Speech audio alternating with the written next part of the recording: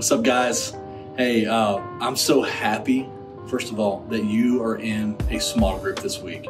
We say all the time that circles are better than rows, and we actually believe that because there's something about life on life that just produces so much change in us, and like encouragement and faith. We borrow faith from others, and we hear other people's story about how God's working in their lives, and that gives us faith that what he can do for them, he can do for us. And it's just encouraging. It's just encouraging to get with some brothers and sisters and just spiritual family. Be around a table, man, just eat some guacamole together and just talk about the Lord. It is the good stuff. So I'm proud of you for taking this step. We've been in this series called Change My Mind. And it's all about our thought life. It's all about how God can actually change our minds, that he can bring transformation in our lives from the inside out, that we can actually renew our minds, that we can think different thoughts that lead to a different life, that leads to different feelings and leads to different behaviors, because we actually rewire our brains. It's really powerful, right? That we could do that there is something we can do. In fact, today we talked about God's answer for anxiety. And I think it was so pertinent to so many people because we have so much to be anxious about. Like there are so many struggles in life and so many unknowns and what ifs of fear and just question marks and things that we worry about, things that we're nervous about and concerned about. And stress in the mind affects the body. And so there's all these chronic illnesses and, like migraines and stomach ulcers and ways that we're being affected. We can't sleep at night. There's brain fog. We can't remember things we should remember. And all that comes back to the anxiety in our hearts.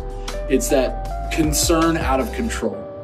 And as we're talking about that, I think the Lord was doing something special in the room, and hopefully he's doing something special in you this week as you listen to the message and think about the message, because I think we all want the microwave miracle, don't we? We all want God to just no more anxiety, or no more hurts and hangups. But God's more of a crock-pot God, and he invites us into relationship, right? We want him to fix it and bring resolution, and God says, I want relationship. I want you to be with me, abide in me, and I'll produce character. I'll produce fruit of the Spirit. I will do something in and through your life that you can't even imagine if you will just make me a priority. And so, as we're talking about that, I think one of the things we said is that, anxiety is concern out of control, right? Where it's not just that you have concerns, it's that your concerns control you. So I wonder, what is that sticking point for you in your life where God's having to help you be reminded that he's in control, and hand over control to him. Cast your cares on the Lord, he will care for you. And understand, though, that while it's out of your control, there are still things you can control. There are still things you can do. There are steps you can take. There are practical things that you can do to remedy anxiety in your life. And God can help you do that. At the end of the message, we talked about three things, right? Peace is a weapon, right? First of all, peace is possible. It's going to require participation, but it is possible. Faith should rise in your heart that it can happen. And we talked about how peace is God sustained. It's abiding. It's in prayer. It's a consecrated place of prayer. And then peace is a weapon that we use against the enemy. He said, the peace of God guards our hearts and minds in Christ Jesus. That's a cool imagery, like the soldier standing guard, that God is fighting for you to have peace. You're not alone in that. That's powerful. But how do we use the weapon, right? We speak peace, right? Where can you speak peace in your life? We think peace.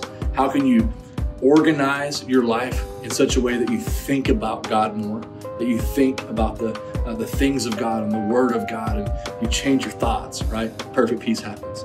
And then we talked about living that peace, right? Living it out and walking in it. How do you do that, right? Here's the question I want to ask you. And this is what you can talk about in your groups. What did God say to you? What is the Holy Spirit saying to you through this message? And I want you to just share that. That's something powerful we can do, and just say, this is what God's saying to me. This is what's applicable to me. And then not only did what God's say to you, but what does he want you to do? What's your next step? What is your practical step of how you can live out and pursue the peace of God in your life? And I believe it's going to happen. I believe peace is possible. So let's keep going after God together.